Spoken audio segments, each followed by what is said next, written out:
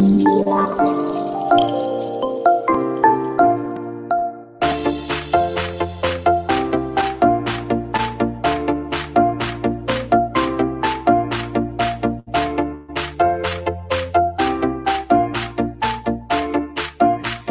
opportunity here in Thailand. So I'm very happy. Higher education, European Union delegations, ASEAN University. At present, Myanmar is taking the duties and responsibility also at we are involved in the development of the education sector, mostly in the higher education. So networking and coordinating for the education developments, and also promoting to the international collaboration, cooperation, and also student mobility, and also credit transfer system.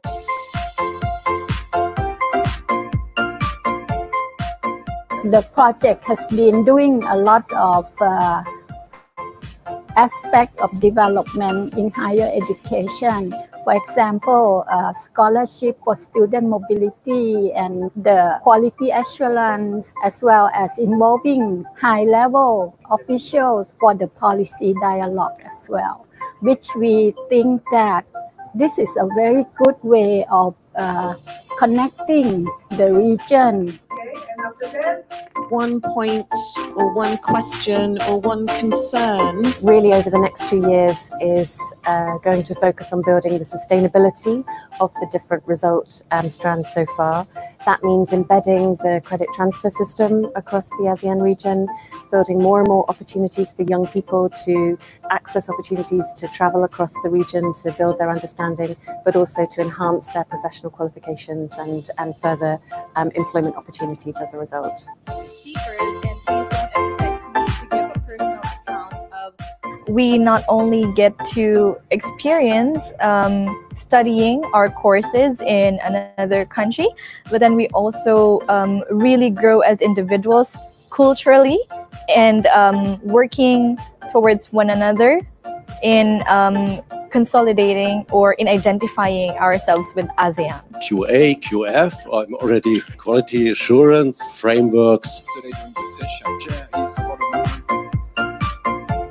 It was amazing for me to spend the last 4 years working on this program, and now the program will be extended. I hope the result will be exactly what people are expecting for. The mobility scene is to really have that mainstreamed and aligned within ASEAN still. Activity yesterday afternoon, and it's the opportunity for each. Over the last day and a half, we've worked very hard with ASEAN member states, institutions and other stakeholders to try and develop a vision for SHARE and how SHARE can support over the next 2-year extension. It's been very positive, and we look forward to getting some really strong outcomes from this meeting that will help us to deliver and support the development of this higher education space in the next 2 years.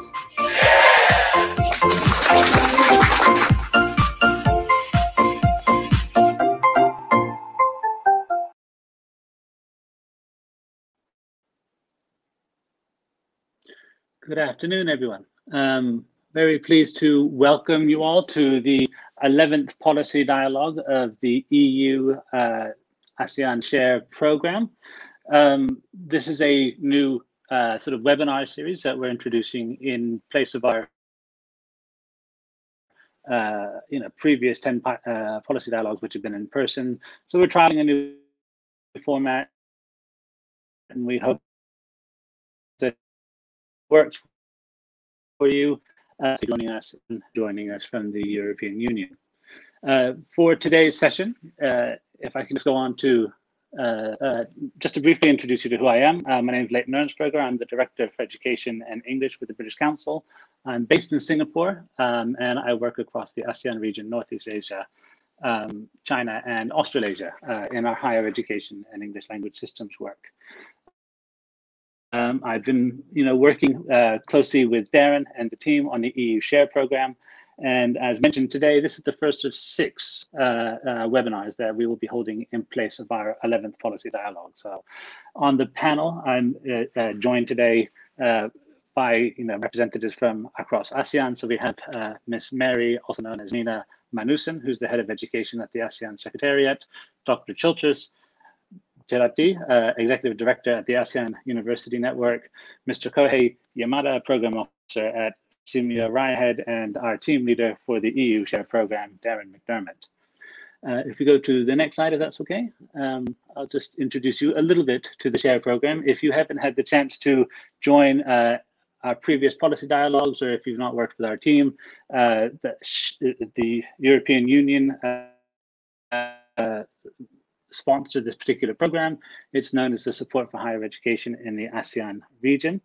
Its main objectives are to support regional cooperation and mobility across the ASEAN community, and also to boost cooperation between ASEAN and the European Union, creating those lasting benefits that higher education can really bring to the overall relationship between these two very important regions, globally speaking.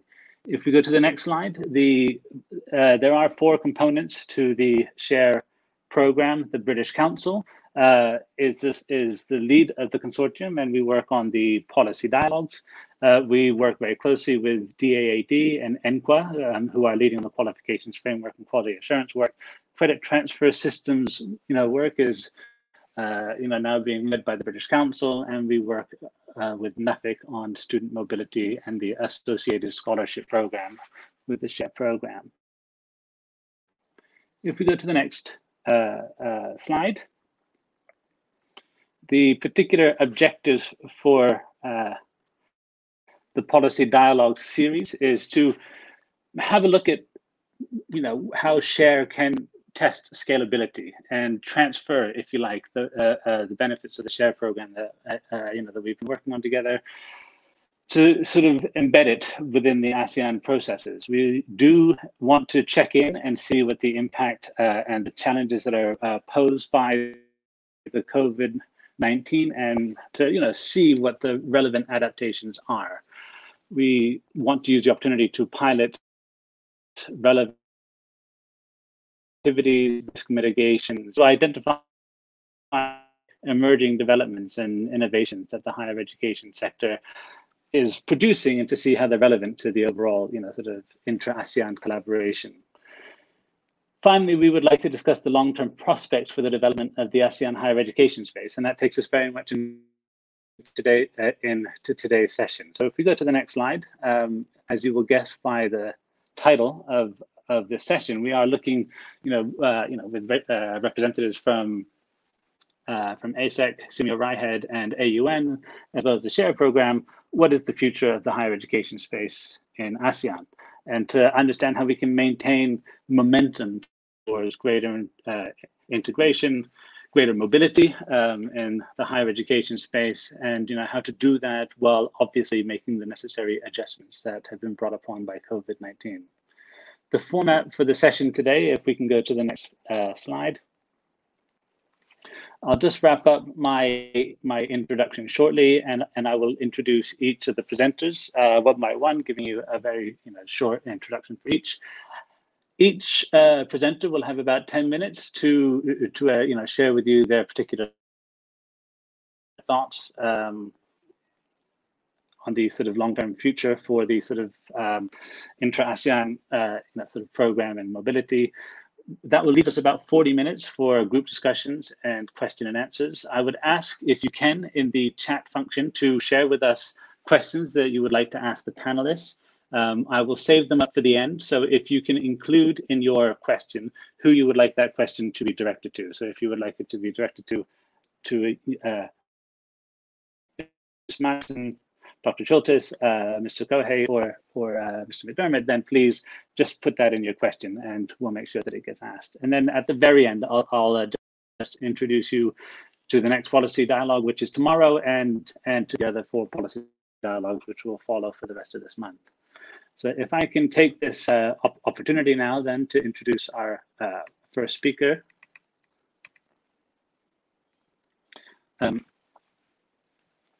Ms. Manussen joined the Education, Youth and Sports Division of the ASEAN Secretariat November last year.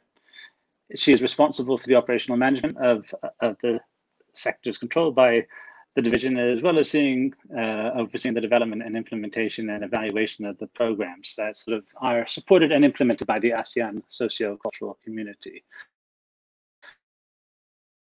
Prior to joining the ASEAN Secretariat, Ms. Manu various roles with the UNESCO education sector, particularly serving as a regional in the regional bureau in Thailand and the country offices in the Republic of Iran.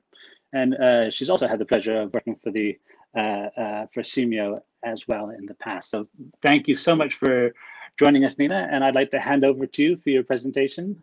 Thank you very much. Yes, thanks very much, Leighton, for the very kind introduction. Good afternoon, everyone. And thank you for the opportunity to talk about how the ASEAN Secretariat is contributing to the development of a higher education space in the region, despite the challenges brought about by COVID-19. Next slide, please. I'd like to start this presentation by posing some questions. First, how has COVID-19 impacted, or how will it impact ASEAN's work in creating a higher education space? Are our current working mechanisms and policy frameworks adaptive and responsive to this kind of disruption? What can we do about it? And finally, how can the ASEAN Secretariat play a facilitative role going forward? Please keep these questions in mind throughout this presentation. My presentation will not in any way attempt to answer these questions directly, but hopefully will provide the basis to address these issues. On the 14th of April 2020, ASEAN heads of state held a special ASEAN summit via video conference. At this summit, ASEAN leaders called for the development of a post-pandemic recovery plan. This plan will need to address the steps needed to reopen the economy and society, recover from both the health and economic crisis, while still having to keep in step with ASEAN's community building and regional integration agenda. In response to this call from leaders, one of the ongoing initiatives under the ASEAN Sociocultural Community Pillar that I wish to highlight is a rapid assessment on the impacts of COVID-19 on ASEAN with a focus on vulnerable populations. In collaboration with the Asia Foundation, one of the chapters or sections of this rapid assessment will look at the impacts of COVID-19 on the education sector, specifically the closing of schools and universities, as well as restrictions on student movement. The rapid assessment will also offer a synthesis of key reports and trends on the educational impact of the pandemic, looking at the primary, secondary, and higher education sectors, as well as technical and vocational education and training. It will also do a stock taking of current measures that are being introduced to mitigate the impact, including online and distance learning, automatic promotion, etc. The short-term and long-term recommendations resulting from this rapid assessment will be useful to the ASEAN Secretariat and relevant ASEAN sectoral bodies, particularly the Senior Officials Meeting on Education, in responding to COVID-19. Next slide, please. The role of higher education in ensuring the dynamic character of ASEAN is best seen when one looks more closely at the collective element of a creative, innovative, and responsive ASEAN.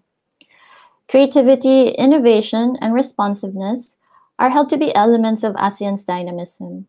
To this end, higher education figures prominently in the strategic measures listed in the ASEAN Sociocultural Community Blueprint 2025. These include enhancing competitiveness through lifelong learning, pathways, equivalencies, and skills development, promoting an innovative ASEAN approach to higher education, strengthening regional and global cooperation in higher education, and developing a system of continuous training and retraining to support lifelong learning and workforce development. Next slide, please. In particular, higher education is a critical area of work globally and within the region. In 2015, ASEAN leaders adopted the Kuala Lumpur Declaration on Higher Education, which recognizes the important role that higher education plays in ensuring the competitiveness of ASEAN and its sustained development.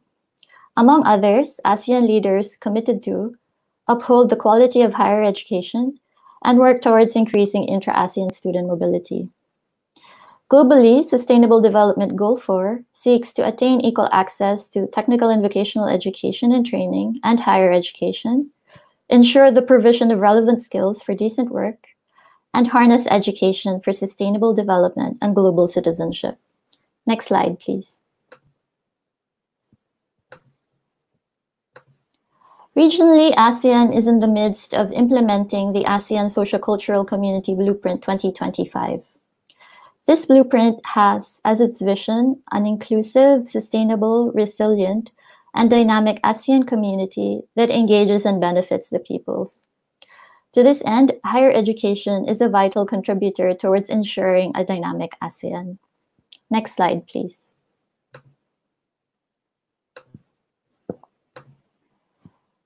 The ASEAN Social Cultural Community Blueprint 2025 is operationalized through the ASEAN Work Plan on Education 2016-2020.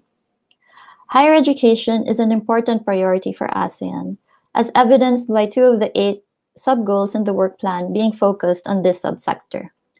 Strengthen the higher education sector through the implementation of robust quality assurance mechanisms, and foster the role of higher education in the area of socioeconomic development through university-industry partnership. Our completed and ongoing activities in higher education include the following: implementation of an ASEAN Regional Quality Assurance Framework and its established information linkages, the development of regional quality assurance mechanisms at the institutional level in ASEAN by utilizing the AUN Quality Assurance Network, the continuous referencing of national qualifications frameworks to the ASEAN Qualifications Reference Framework, the establishment of a working group to consider mobility activities, the implementation of cross-border education programs, and undertaking a series of studies looking at intra-ASEAN student mobility, student visa regulations in ASEAN, and the prospects of establishing a single-branded ASEAN scholarship. The majority of these activities are implemented in large part through the EU support to higher education in the ASEAN region project. I will leave Darren to discuss these in more detail later on. Next slide, please.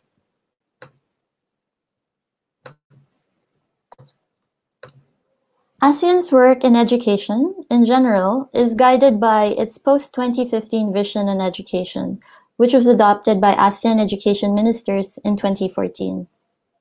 As we speak, the ASEAN Secretariat is in the midst of preparing the next ASEAN Work Plan on Education 2021-2025, which will be underpinned by the principles of people-centeredness, ASEAN awareness, sustainable development, and quality inclusive education and lifelong learning. Higher education will remain front and center in this new work plan. Now, I'd like to close this presentation by reiterating these questions. How has COVID-19 impacted, or how will it impact ASEAN's work in creating a higher education space?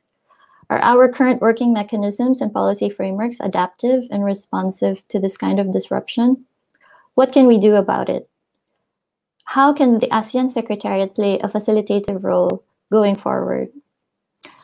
Our activities may have been affected by COVID-19 in one way or another, but together with our key partners present here, we remain committed to advance the creation of an ASEAN higher education space. This very webinar is proof that we will find creative ways to carry out our activities despite the circumstances.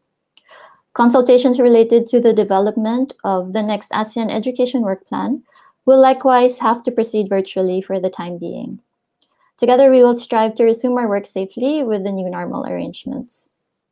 Going forward, the ASEAN Secretariat will continue to engage with key stakeholders in the ASEAN region, particularly EU Share, CMU RIHED, and AUN, to ensure that the creation of an ASEAN higher education space remains a key priority in building a people-centered ASEAN community.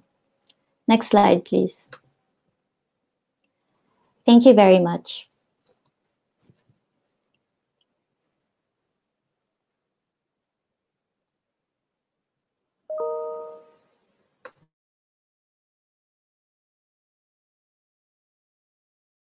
Thank you so much, Nina, for the for that presentation. It was really helpful and really informative, and we'll be coming back to you with some questions later. We've had a lot of hellos in the comment section. Welcome, everybody. We have people joining from the Netherlands, from Brussels. We have people joining from across ASEAN, sort of Philippines, Indonesia, Malaysia, Singapore. Very pleased to welcome you all with us. We also have colleagues joining us from Japan, and we have with us an alumnus of the SHARE program from Vietnam and Korea. So welcome to everybody. Thank you all for joining us. I would like to introduce our next speaker, if that's okay. If everybody can continue to use the chat function to also put in questions that you might want to direct towards Ms. Nina, then that would be great. But I would like to introduce Dr. Chulters, who is our next speaker. Dr. Chulters is currently the Executive Director of the ASEAN Universities Network. It's an intra-governmental organization that sits under the ASEAN Secretariat. He is also a lecturer in politics at the Faculty of Political Science in Chulalongkorn University, Thailand. I hope I got that right. The smile on your face implies not, but it was close enough. Thank you so much for that. Dr. Chulters has been teaching normative political theory at the university since 1996, and his academic interests include history of Western political thought, philosophical idealism, and political ethics. Working with the public sector, he's also to the UN since 2009, where it's in public sector strategies, policy consultancy, and human resource development, to the work of the regional and multilateral collaboration amongst universities in Southeast Asia, which I think sets you up perfectly now for your presentation, Dr. Chulters, and I'll hand over to you. Thank you, Leighton. Thank you very much. I would like to express my gratitude to the organizer of this crucial webinar series of the EU Share for inviting the AUN to join this first session. Looking ahead to what will be happening to higher education in ASEAN under the current global situation is probably very difficult and maybe a pure speculation to me. But I'm happy to share with you what the AUN is faring at the moment. Moving on to my first slide. I like to just to recap some of the current trends which are part of the context of our higher education at the moment. Actually, these are on this slide is a common knowledge. So I only want to highlight only some. Right now, I think we already heard from the first speaker that the first priority of everyone is about health and safety, which constitute the very first priority for all the university in our region. That's undeniable. But in terms of the economics, priorities are expected to be on the internal recovery and economic reconstruction. So it remains to be seen how these internal policies and economic reconstruction will somehow affect what will be happening to our universities. As for the geopolitics, we are observing and expecting a very fragile international cooperation resulting from mainly from distrust among the world powers. Then the question will be on how much our polarized world and the deglobalization, or some said that is a kind of a globalization, will affect the global cooperation in higher education in the ASEAN region. For the higher education itself, we see the trend of integrating online learning with face-to-face learning For me personally, the differences of the world between pre-COVID-19 and post-COVID-19 may not be as big as we thought. Many trends are already there or ongoing before the outbreak of the pandemic. This pandemic may only expose hidden problems or inconvenient truths about the current system and institutional practices, such as the gap, the huge gap between those who can afford online learning and those who cannot. Or for example, the need for more teacher training, particularly to cope with how to use the online or distance technology in their teaching. Another example is the importance of the investment from the government or from the university in distance learning. So I'd like to move to my next slide. After giving you the context, I just want to share with you the framework showing how AUN works, how the ASEAN University Network works, which is very easy because everything is centered around the notion of the talents. We put the notion of talent at the heart of our projects and activities. That is to say, how to manage talents, and the institution of talents is the key to my work in getting the universities to collaborate together. And this is just to highlight in passing that for the AUN, we see everyone as a talent in some way or the other. Now, I'd like to move to my last slide, which I like to share with you some of the AUN's current activities in response to the changing situation.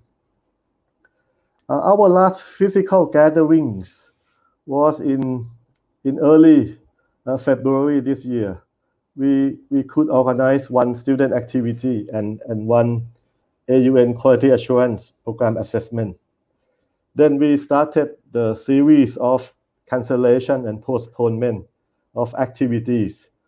As of today, we already canceled or postponed over 60 activities so far, with some activities that have been moved to online platform. So I'd like to keep you updated with our current works. On the slide, we first of all, the AUN is going to have a discussion among ourselves first on revisiting the idea of the university. It will be done in our presidents, rectors, and vice chancellor meeting.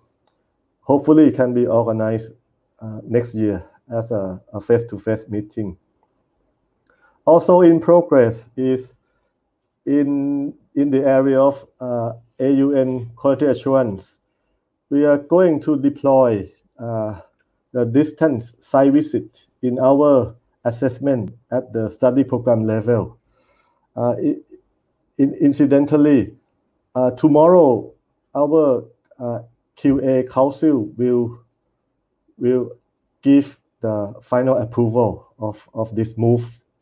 As I mentioned earlier, that right now everything is a mixture between the online and physical or offline. We also, under the AUN QA work, we also organize a lot of intensive virtual training. For example, we organize a coaching training for those who prepare the self-assessment report in the quality assurance area. Also, we under the AUN through our sub-networks such as the AUN Technology Enhanced Personalized Learning, hosted by Singapore Management University. They also organize once a month webinar series. For example, they organize how to create effective, impactful, instructional videos, or how to use analytic system to guide students in acquiring info literacy competencies. And next week, they're also organizing a webinar on the design choices in the university-wide learning outcome feedback system for the 21st century skills. That's one example of what we are doing through the sub-network. A lot of them have migrated to online activities so far. Apart from that, we also organize some webinars with our partner for example, in Europe. We organized the remote attendance learning model with over 500 participants in one go.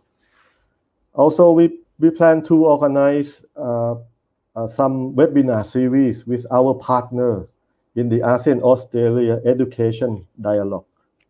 One of the topics, of course, will focus on student mobility, which is a hot issue right now. So, apart from that, one of our sub-network is on culture and the arts.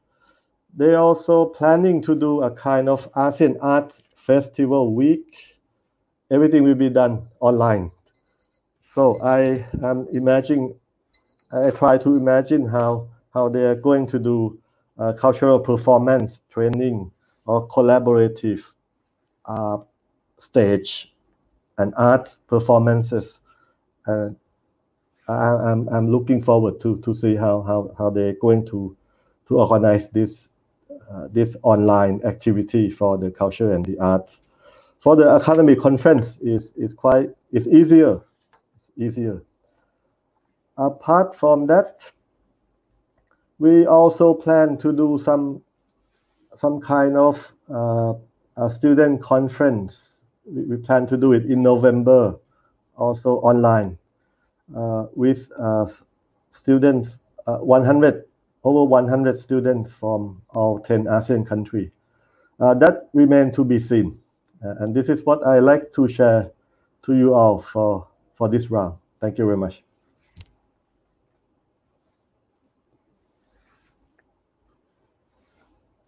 Thank you, Dr.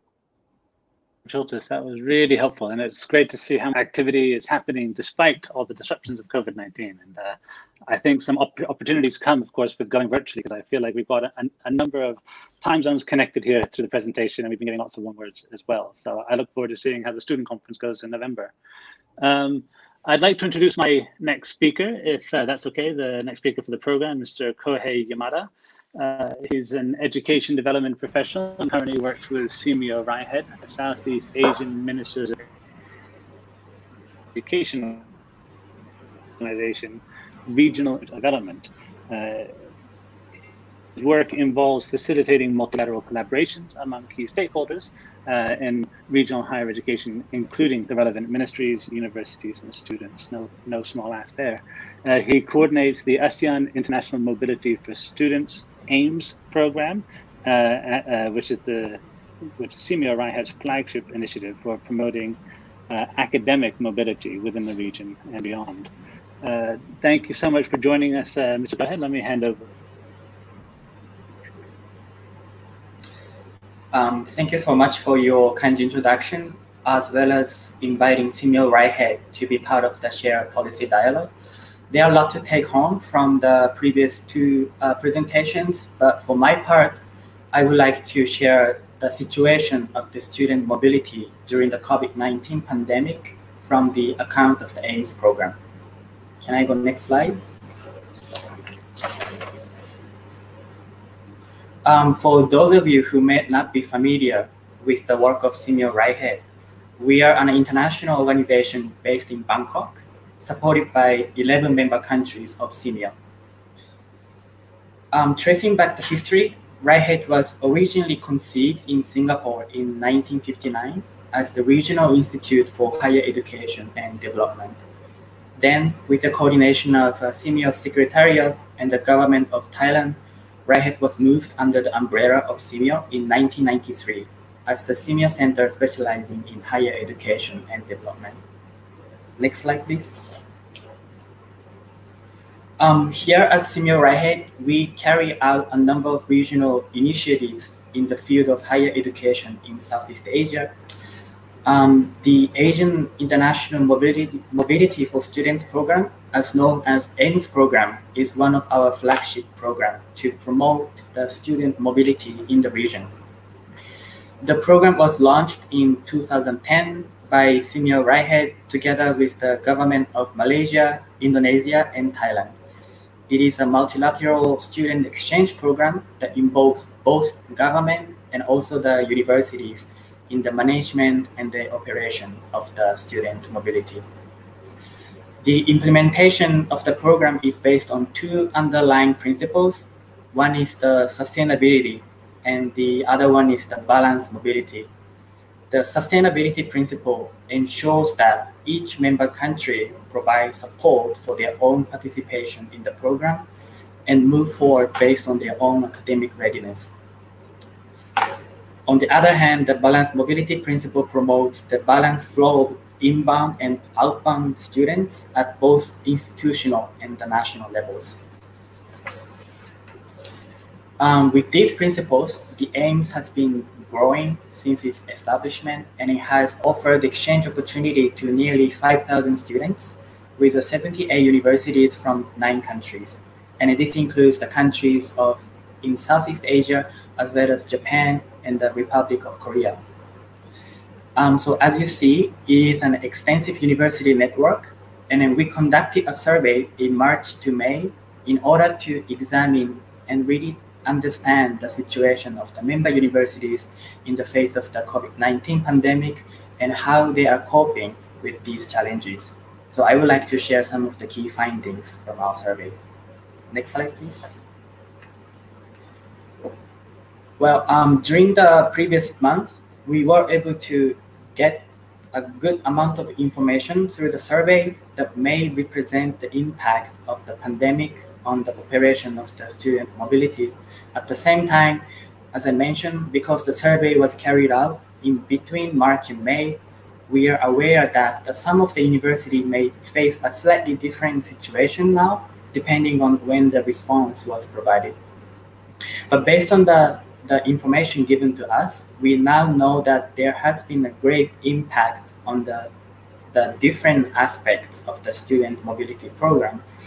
As you see in the graph in the slide, a vast majority of member universities are required to change their class plans and also reduce the inbound and outbound flows.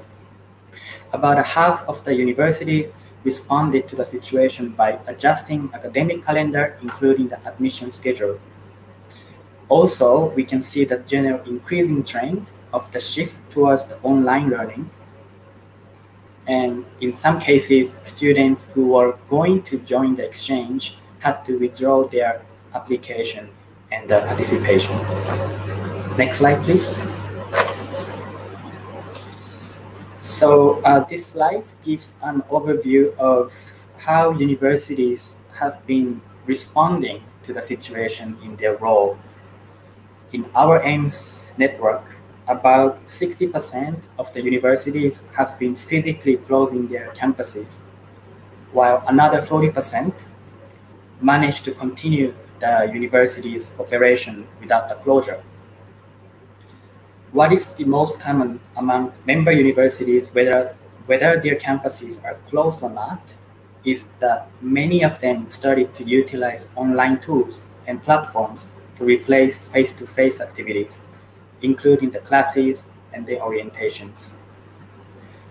Another observable thing is that the universities have been adjusting the timeline, sending out and also receiving new students by advising them to apply for the next year or deferring student application schedules. So we think that this makes sense and also inevitable, especially when many countries in the region impose the international travel restriction and other measures to control the people's movement. Next slide, please. So based on the information provided, we have also identified common challenges that universities confront. As for the student support system, many of them are on the way to shift towards the online learning, but there should be the communication support from the universities to really ensure that the students are able to access online classes and resources. Another important point shared was the provision of the psychological assistance to maintain the students' well-being. This aspect is sometimes overlooked, but it is particularly relevant and important for international students who face the pandemic during their mobility in foreign countries. There are challenges regarding ICT as well. Some universities reported the insufficient ICT resources to promote online learning. Others said the challenges for both lecturers and students as they are new to the transition to the online learning, as well as teaching, so that they needed more time to get used to the technology application. Another relevant point is that universities find it difficult to ensure the cultural exposure for students when group activities and cultural activities are restricted. So they needed to come up with a way to somehow help students gain cultural experiences through online platforms. Next, please.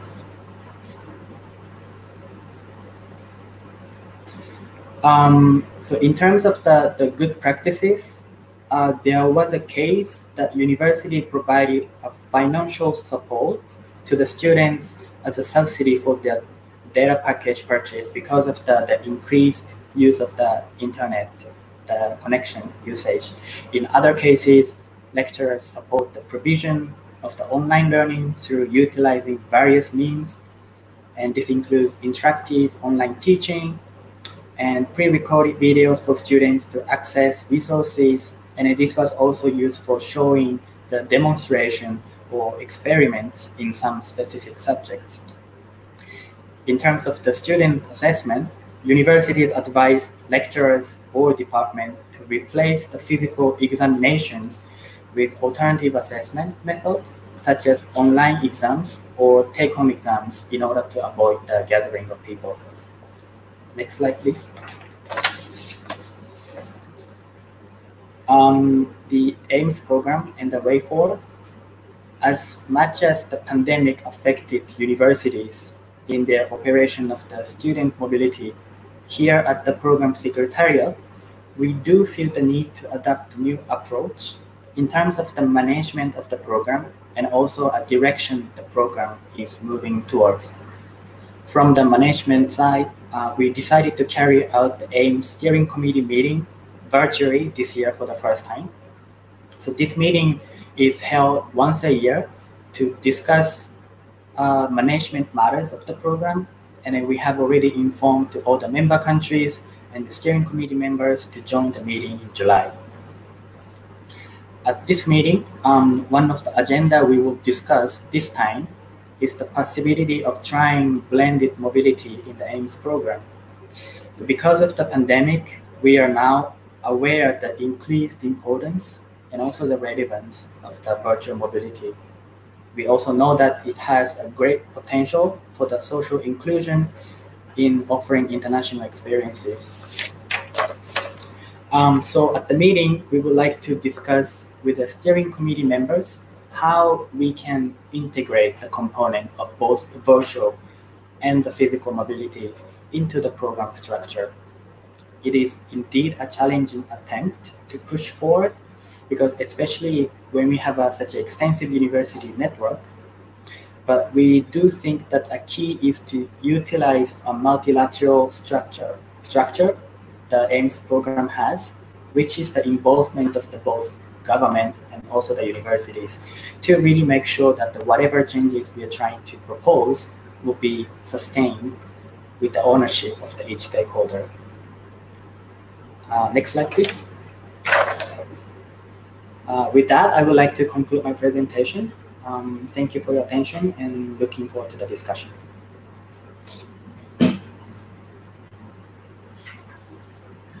Thank you very much, Mr. Kohei. That was really helpful, and it's great to see how the program is trying to address the digital divide, which I think comes very clear in this period of disruption, but also hearing more about the blended mobility program. I'm sure we'll get lots of questions. We have quite a few coming through the chat now, so thank you to everyone who's been sharing questions and identifying who they're directed to, so please continue to do so. As we move on to, I will, McDermott, the team leader for the European Union Support to Higher Education in the ASEAN Region or SHARE program, as it is known. Darren has over 15 years of experience in Asia. He's held academic roles in Japan and Ireland. In 2013, Darren joined the EU as an EU expert on the internationalization policy and strategy. The Thailand 15 followed that up with the Thailand, the support policy dialogue there as well. And you've been working with us on the SHARE program over the last couple of years as well. And we're very pleased to welcome you now as the team leader designate. And we would like to hand over to you now to just take us away with your presentation. Thank you very much, Leighton, and good afternoon to friends and colleagues in ASEAN and Asia, and good morning to those of you joining us from Europe. I'd like to extend my great thanks and appreciation to Nina, Dr. Choltis, and Kohei for their excellent contributions to the opening session of SHARE's first digital policy dialogue. I'd also like to express my great appreciation to Leighton for moderating the session. If we could move over to the next slide, please. So, SHARE's approach to supporting regional higher education is inclusive. The program engages with ASEAN, non-ASEAN entities to build on existing initiatives, such as those of the ASEAN Secretariat, the AUN, and CMEO RIHED, to strengthen regional cooperation and internationalization of ASEAN higher education. So, as Leighton said, I joined the SHARE program at the end of February as team leader designate. Having been involved intermittently in the program over the last number of years, I was very pleased to have an opportunity to become more directly involved. It's certainly been a different start than I had envisaged, but there's been learning in that too. So a key dimension of the SHARE program is the provision of the SHARE Scholarship, building on existing initiatives of CMEO RIHED's Asian International Mobility for Students program, and also the ASEAN University Networks program. The SHARE Scholarship promotes short-term, credit-bearing student mobility across the ASEAN region. And to date, SHARE has dispersed 489 intra-ASEAN mobility scholarships to 5 batches of students. Mobility is rightly viewed as a catalyst and a conduit to greater harmonization and internationalization within ASEAN. And this holds true. But we need to strive to maintain momentum now that the concept of freedom of movement across borders is somewhat challenged. Next slide, please.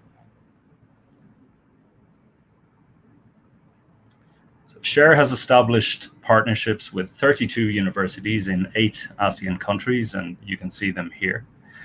This has created an ecosystem for SHARE to test the outcomes of the scholarship program that promotes student mobility in ASEAN. And it also provides direct feedback for further progress of our other key result areas of qualifications frameworks, quality assurance, and a credit transfer system. SHARE was in the process of preparing for its 6th batch of scholarships with these institutions when the implications of COVID-19 became clear. Next slide, please. So on March 11th, the World Health Organization declared COVID-19 a pandemic, and travel restrictions came into force across Southeast Asia shortly afterwards. On March 23rd, the SHARE program released an announcement to the wider community of partners, stakeholders, and participants on decisions reached within the consortium as an initial response to COVID-19. These included the suspension of all share program travel, the movement of share meetings and activities to digital channels, and the postponement of batch 6 of the share scholarship, which had been due to take place in July and has been postponed for the moment. So it was very important for us to understand the impacts of COVID-19 on the ASEAN higher education community, and specifically the partner university network of SHARE and its scholarship recipients. So to this end, 2 surveys were disseminated to gather quantitative and qualitative data on how SHARE's partner universities and alumni were responding and adapting to COVID-19. And this has been followed up on with country-by-country focus groups, which we are due to complete this week. So today I'd like to share some initial findings of the institutional survey with you on the basis of responses by 30 of the SHARE partner universities to our survey between May 4th and May 15th. So next slide, please. So we can see that between the period of May 4th and May 15th, that 50% of universities were reporting themselves closed. We can see that there were varying degrees of closure and duration of closure, with some institutions being closed indefinitely and others not sure what the policy was of the institution or the national policy. Next slide, please. So institutions reported a number of ways they were facilitating teaching and learning for students. And these included online classes, online consultations, on-demand webinars, and use of learning management systems.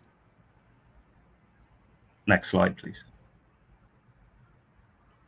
So only 5 out of 30 institutions said they were not providing online courses for students. And the greater majority either had a blended learning approach in place or were able to rally and adapt to COVID-19 and bring in place such provision. Next slide. So infrastructure and communication between students and lecturers were cited as the biggest challenges in online provision in this period. And the next slide, please. So despite the challenges, 97% of SHARE partners are either somewhat likely or likely to expand their online course provision.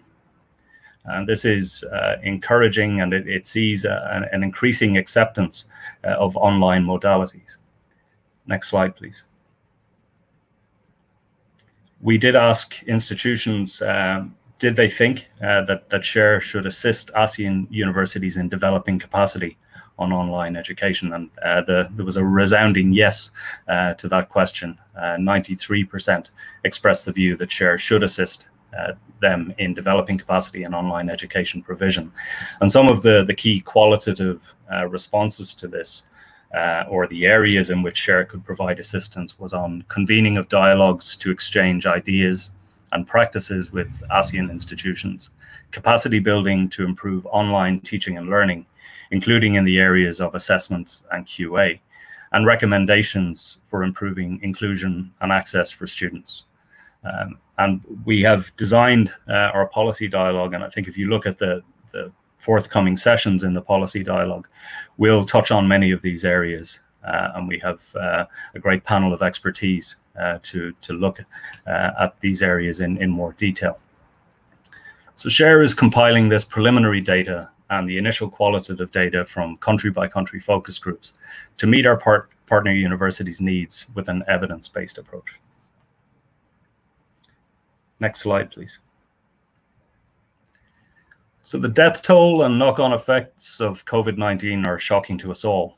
And in addition to the costs to individuals and institutions, the disruption to students' education outcomes are a great cause for concern.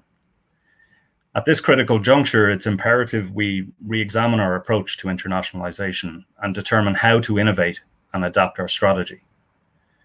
While student mobility is a key dimension of internationalization, it must be noted that approximately 5 million internationally mobile students still represents only 2.5% of the 200 million current students worldwide. Bringing the internationalization agenda to a wider population of ASEAN students and institutions through internationalization at home, internationalization of the curriculum, and blended learning and collaborative online international learning are all opportunities to be grasped.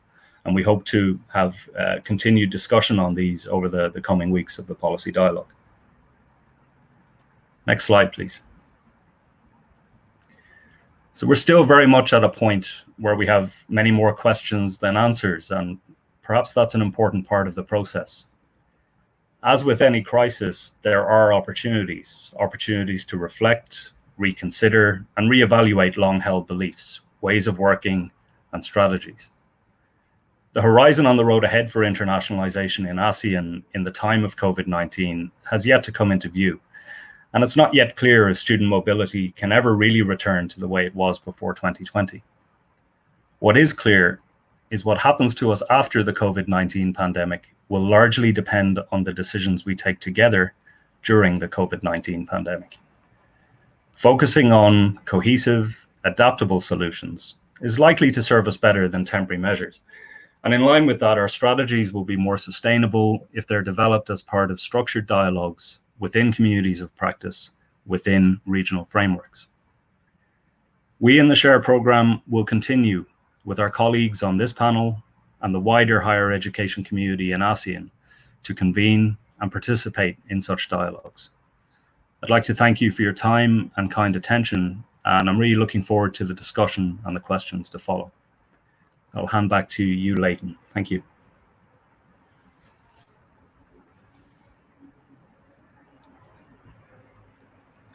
Thank you, Dan. Thank you so much to everyone on the panel. We've been getting questions through as we hear, so we have a number of questions for each of our panelists. But if I can turn first to you, Nina, if that's okay, as our first panelist up.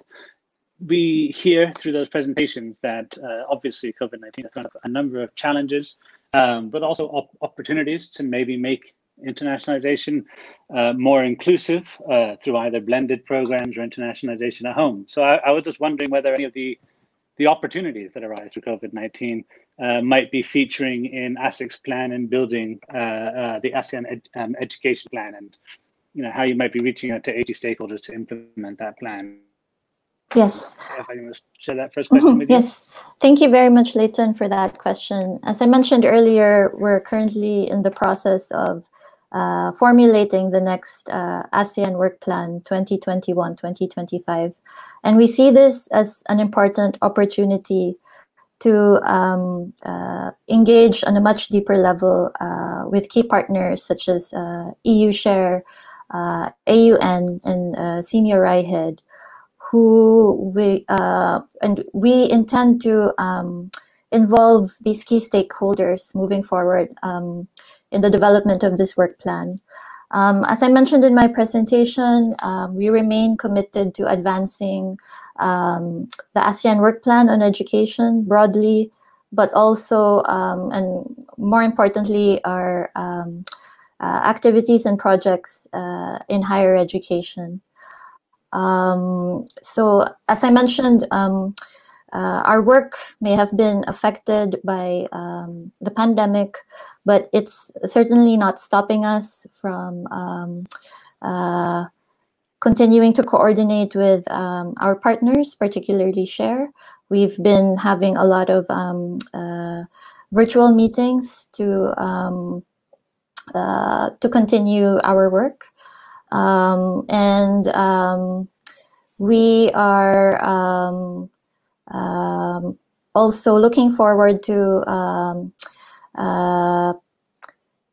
the new ASEAN Work Plan in Education, where actually we consider the EU Share program as its centerpiece. Thank you. Brilliant. Brilliant. Thank you so much, Nina, for that feedback and a bit of a forward look into how the plan will be developed and shared. We have a lot of questions coming through for Dr. Choltis. We're having quite an interesting debate, actually, an exchange of ideas, actually, around the online event and the sort of distant site visit program. So if I can turn to you, Dr. Choltis, you might have seen some of the questions coming through. The question that sort of triggered it all off, if you like, are how the online events are open to viewers and participants from outside the region. That includes obviously our colleagues in the European Union, but there was also a really interesting debate going on about distant site visit programs and what are the main challenges faced by sort of AUN QA team in implementing this program. So if you want to share some thoughts on that. Right. Thank you, Leighton. I like to separate two kinds of event. One is related to quality assurance, and another is non-QA stuff. For example, how can we teach online is the main the top interesting topic that can capture many audience from Southeast Asia. Actually, we organized the webinar on this topic is a collaboration of AUN with the Deusto University in Basque Country, Spain. And that event is open worldwide. It is not limited only to Southeast Asia, but most of the participants were from Southeast Asia. 50% from 500 from Vietnam. Apart from that, some of our webinar series are quite limited to the Southeast Asian region only. And there will be a lot more coming soon, and it's a mixture between a large audience and a limited audience. The problem we faced was that when we organize a webinar with a capacity of more than 500 participants, we face a lot of technical problems. Actually, in that event, people register 1,700. We'll come back. Choltis? Yes. Do you hear me?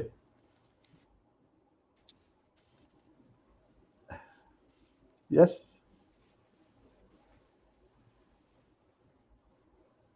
Leighton, are you there? Okay. In that particular event, people register around 1,700. But on the day we organize it, 700 to 800 try to get in the system, but only 400 to 500 participants could get in to that lecture. So right now we're talking among ourselves.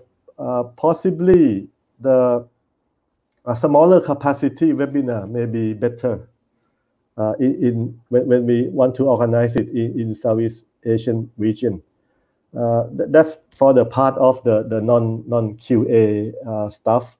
For the quality assurance in Southeast Asia, led by the ASEAN University Network, we have a service for our universities in the region to have the study program or degree programs assessed by our assessor. It's not accreditation. It's not non-binding. It's a very peer assessment service. We've done that for 20 years now. And right now, after the outbreak, we quickly get together and devise the plan to do the site visit by a distance or online means. And as of today, over 10 universities, more than 10 universities offer to be to get into this distance site visit in the first batch. We hope to start doing it around end of July or or early August, because that involve a lot of preparation. So that's for me for now. Thank you, Leighton. Yep. Well, you can see in the comments that there's a lot of interest in the detail of how you're implementing, the number of days it's taking. So I think there'll be lots of people knocking on your door, if that's all right for you, just to learn more from your experience there. Yeah. And I just have a question here for Mr. Yamada. There was a number of questions that also came through during your presentation. And also talking about, one that's always in the back of my head as well. But what do you think the quality imbalances could be of conducting online learning during the pandemic, and what impact that might have to the credit transfer system between ASEAN universities? I think there's also a good follow-up question that you may also want to field at the same time around whether virtual mobility programs can achieve the primary objectives of student mobility. Yes, thank you for the question. I think this. I mean, either one of those. Take it. Yeah, thank you for the question, and I think this is really important, especially when it comes to the quality gap imbalance between the different universities, sometimes within the same countries or across the countries within the same region. Though, like when we talk, we've been hearing presentation from the different speakers, and I think especially the survey responses from the SHARE program that Darren talked about also noted the biggest challenges for the online learning is the lack of the resources, infrastructure of the universities. And I think, and another point that this is the data we collected through the survey in AIMS program is that the capacity of the universities, including level of preparedness for the lecturers as well as the students in transition to the online learning as well as the teaching. It is not there's no straightforward answer to this question, how we can immediately solve this problem. But I think what we can do is to facilitate the regional consultation among the stakeholders, especially the policymakers, to have a relevant sound policies, and also within the community of the university, sharing some good practices. And this includes the practices of the credit transfer, the system. So I think that's something that we can do. The key is to dialogue, and also this is going to lead to the sustainability of any kind of efforts we're going to do in the post-COVID-19 pandemic.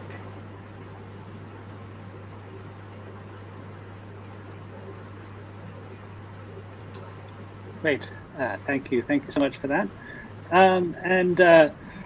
Just a follow-up question to that really is, do you think this could be an opportunity to include more students in the mobility program? Darren was mentioning that physical mobility is relatively restricted, but with an opportunity for blended or other forms of internationalization, do you see this offering new solutions to make the program more inclusive? Yes, I think this time also poses as timely opportunity to really rethink the concept of the university as well as the concept of the student mobility in higher education. And also our target students in the universities are relatively, compared with the basic education, they're old enough to really understand and handle online tools, and they navigate themselves through the different tools and technologies. So there is an opportunity there. And then, of course, when it comes to virtual mobility, blended mobility, it has the potential to reach out to the group of people who were previously left behind from the mobility experiences. So I think that yes, there is opportunity, and I think we have to keep talking about it in the regional community, and how we can enhance the capacity of the member universities of the different projects, as well as formulating the sound policy at the national level, and also the university management perspective. Perfect. Thank you so much for that. I'll bring in Darren next, if that's okay. Though some of these questions I think would also be appropriate for Ms. Manusin. So after Darren, maybe I'll also ask a couple of follow-up questions to Ms. Manusin. But there's a couple of shared questions really about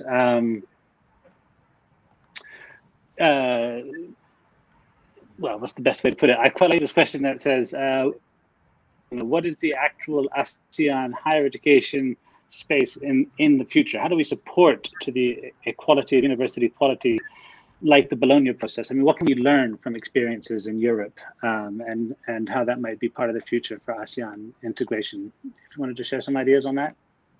Certainly. We'll pick up some other questions. I think might be picked up in other dialogues, but if you can start with that. Sure. Yeah, I think the raison d'etre, or the starting point for the SHARE program, was that there was a great body of knowledge within the European context to draw on, particularly in the regionalization, the bringing together of very disparate higher education systems, and looking at not uniformity, but a harmonization of those systems. So what an ASEAN higher education space looks like compared to a European higher education area will naturally be very different. They're very different regions, very different communities at work, and the structures that operate within them in a higher education context are also quite different. Those who know me well are probably tired of me quoting Dr. Supachai, who's a former executive director of the AUN. I never tire of it, though. Dr. Supachai was also an executive director of the CMEO RIHED, when he said that, you know, we can compare the European experience as that of an orchestra, whereas the ASEAN experience is that of a jazz band. And then the idea within that, there's a much more central approach perhaps in Europe, whereas within ASEAN higher education systems, autonomy is highly valued. And the approach to the system and the development of a higher education space would need to be cognizant of that. So look, prediction is very hard. It's very difficult, particularly in the current context. It's important, though, that all of the stakeholders who've been heavily involved in higher education development within ASEAN over the last number of decades are given an opportunity to engage with this, to have open, transparent, and joined up discussions on the approach to this. And I think then we reach a scenario where equality of institutions and maintaining a quality level or high levels of quality across the region are maintained. It's very much a work in progress, but there's a real willingness for all these institutions and the ministries of each country involved to come together and have a vision of an ASEAN higher education space and how that will benefit the region as a whole. Right. You referenced quality there, and I know we have a session on quality assurance coming up, but we did have a couple of questions, and I'll ask this to Ms. Manusin as well. But to start with you, Darren, just about what role do you see for the quality assurance bodies in promoting ASEAN student mobility? What role do you see for ACWAN in this particular aspect? Total involvement and total integration. I think quality has to be at the heart of everything we do, and we need to have that integrated in all of the dimensions and all of the aspects of internationalization and harmonization within the region. And I know that the ASEAN Secretariat have that as a core belief as well. So I would like to hand over to Nina and have her thoughts on this. Yes, thanks, Darren. Yeah, just to build on what Darren said earlier, we see a very important role going forward for the ASEAN Quality Assurance Network. And thanks very much to the gentleman who posed the question. So just for everyone's information, the ASEAN Quality Assurance Network is actually an entity affiliated with ASEAN. And they have developed a quality assurance framework to promote regional harmonization in higher education. And this instrument could be used by ASEAN countries to benchmark and align their quality assurance systems in higher education. It's actually very timely that you asked this question, because just yesterday, Akan reached out to us to see how we can move ahead with formally endorsing and recognizing the ASEAN Quality Assurance Framework. So we will look into this, and we remain committed to taking this forward, particularly since this is very important in the harmonization of harmonization, as you know, is one of the key elements of the ASEAN higher education space. Thank you. Just before I let you two go, and I'll ask this question of the other panelists as well by way of sign off, but I do think that there's an interesting question there, how mobility exacerbate inequalities, and you mentioned it in your presentation there. And so I'll throw the question to you as well, that I asked Mr. Yamada, about how we think the opportunities coming out of the crisis might be able to sort of help reduce these inequalities in the future. What might we build into the SHARE program? What might happen otherwise across the ASEAN region? So just your thoughts on that, and maybe we'll get the same thoughts from Mr. Kohei, Dr. Choltis, and Ms. Magnuson, and we can bring it to a close. So I'll hand over to you, Darren. Thank you very much, Leighton. Certainly, there is a great opportunity through technology to widen the scope of internationalization and have greater access. Of course, there are questions of digital divide and ensuring, I think as Simeo Ryhead's survey also found, that infrastructure is addressed. And to do this effectively, we need to look beyond the boundaries of the higher education community and engage the private sector, engage business, and have them come in and assist where there are potential opportunities for greater infrastructure development. Equity, diversity, and inclusion are core aspects in the approach to SHARE, and these run through the program.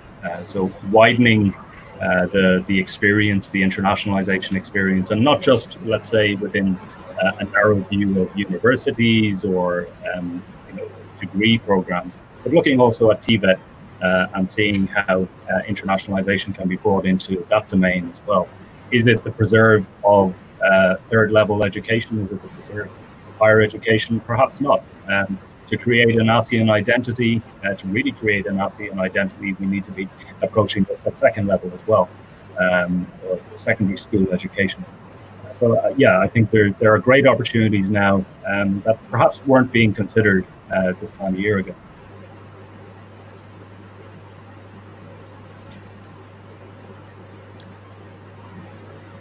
Thank you very much for that. There was quite a good sort of supplement to that question for you, Mr. Yamada. I'll come to you next, and then Mr. Choltis, and then Ms. Magnus after that.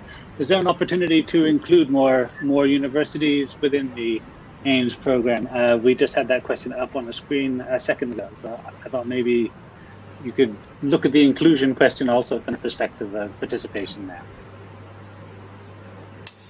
Thank you for the question. To begin with, I would like to explain how the membership works in AIMS program. It's a nomination based.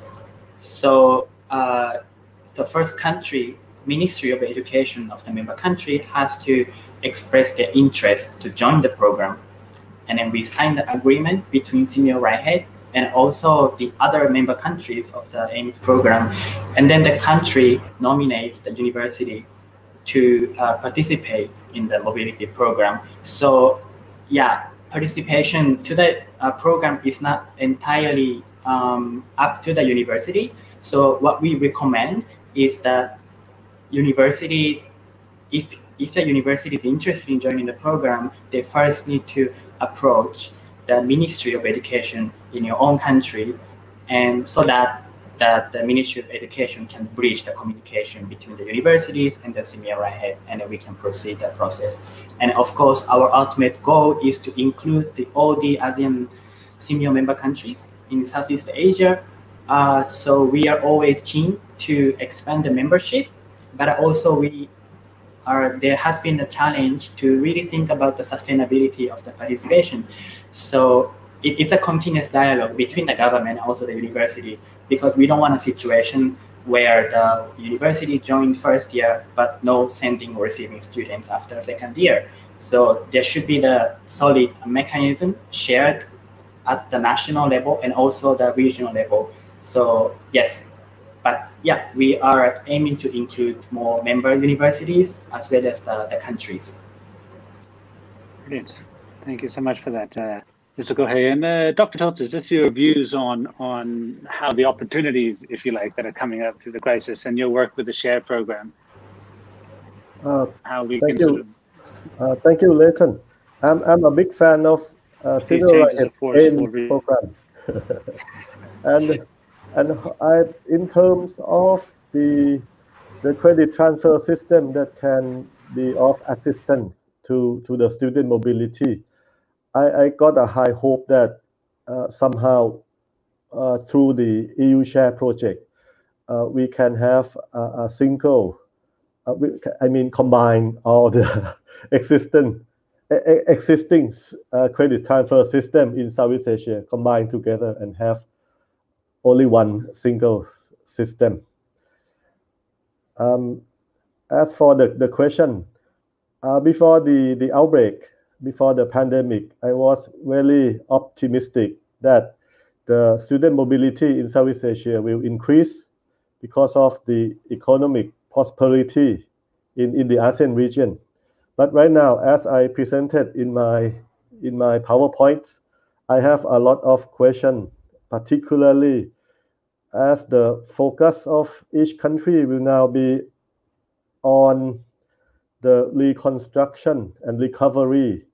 So I am still in doubt that the mobility programs will be slowing down. That's what in my thought right now. Thank you. Yeah. Well, and every roadmap needs to be looking a long way down the road. So let's hope that we get back on track at some point. So just to finish with yourself, Ms. Manusan, if you just give us either a view on how we might sort of become a force for addressing those inequalities, but I've also seen a couple of questions come in on the live stream about endorsing the AQAF and how that might feature in the roadmap. If you want to touch on either of those as a sort of final thought for this session. Yes, yeah, I guess just very quickly, it's as I mentioned earlier, it's very timely, particularly since we are now at the stage where we're developing the post-2020 work plan for education. So we will really look into the endorsement and the recognition of this framework, and subsume it under the higher education component of the ASEAN Work Plan on Education 2021-2025. Brilliant. Thank you all for joining us today. Thank you for bearing with the technical difficulties, which I assume a lot of them, frankly, might have been on my side. You guys have been brilliant. Thank you so much for joining us, Mr. Kohei, Dr. Choltis, Ms. Manusan, and Darren. We'll be seeing you throughout the week, the coming weeks, I'm sure. If we can go on to the next slide, just so that we can tell you about what is coming up. Thank you, everyone. So tomorrow we have our next session, following hot on the heels of this one. So innovations in credential recognition and portability, which will be chaired by Mr. Michael Honorig. So please, follow the YouTube link there to join us tomorrow. If we can go on to the next slide.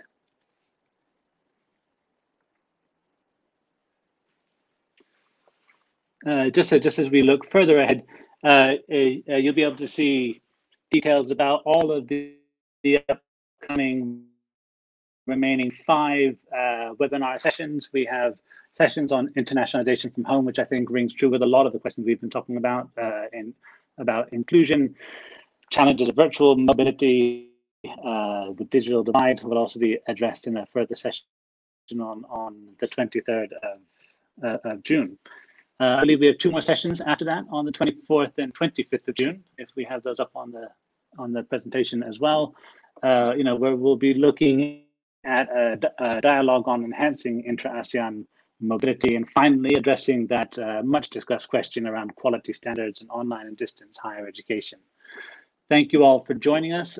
My thanks again to the panelists for all your inputs today. Ms. Menes-Portas, Mr. Limada, and Mr. McDermott, you all very much for your time and your questions. Have a good day. Thank you very much. Thank you all. Bye-bye.